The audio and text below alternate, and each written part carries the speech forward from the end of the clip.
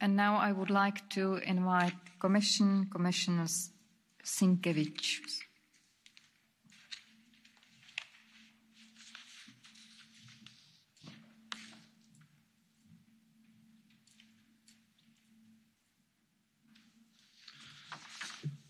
Madam President, honourable members, thank you very much for this very useful and fruitful exchange.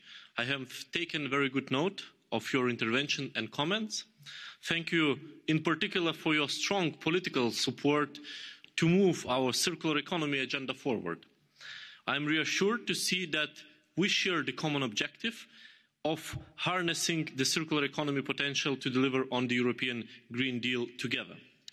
Let me very briefly pick up just a couple of the issues you raised during this debate. Plastics, textiles and implementation of our ambitious agenda.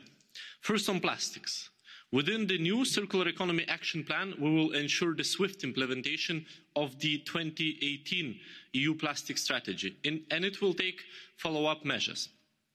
Measures to restrict the use of intentionally added microplastics in products and to tackle unintentional emissions, for example, from textiles and tire abrasion, and from primary plastic production. Also requirements to ensure that all plastic packaging in the EU market is reusable or recyclable and economically viable manner by 2030.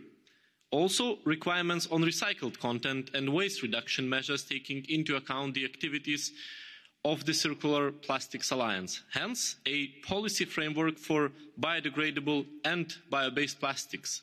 Last, implementing measures on single-use plastics. Now on textiles. We are addressing the textile sector due to its strategic position in the EU economy and its large environmental impact. In the context of the COVID-19 crisis, this is also one of the sectors that would offer opportunities for recovery, since it's the key in many countries that were severely hit by the pandemic.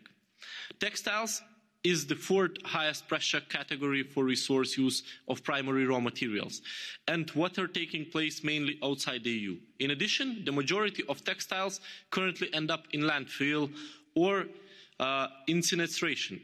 Only a very small percentage is recycled. So we are planning to develop a comprehensive strategy in cooperation with all relevant stakeholders in Europe and beyond. More generally on implementation. The transition towards a circular economy requires the committed involvement of the widest range of stakeholders. It's crucial to improve the flow of information along the value chain and to bring together key actors that can share common challenges and barriers so that they can learn from each other.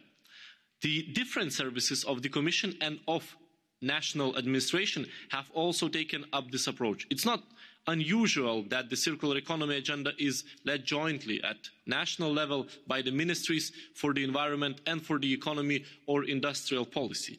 And let me be very clear. We will be successful with the Circular Economy Action Plan only if we implement it hand in hand with the Member States and deliver our common agenda together. I look very much forward to continuing our close, constructive cooperation now that we will roll out and work on the various legislative proposals in implementing our Circular Economy Action Plan. Batteries, on which in the European Parliament will hopefully work will start hopefully soon, is the first one. And several other proposals will follow in the course of the year. Thank you for your attention. Thank you very much, Mr. Commissioner. Thank you, colleagues. So the debate is closed and the vote will be held tomorrow.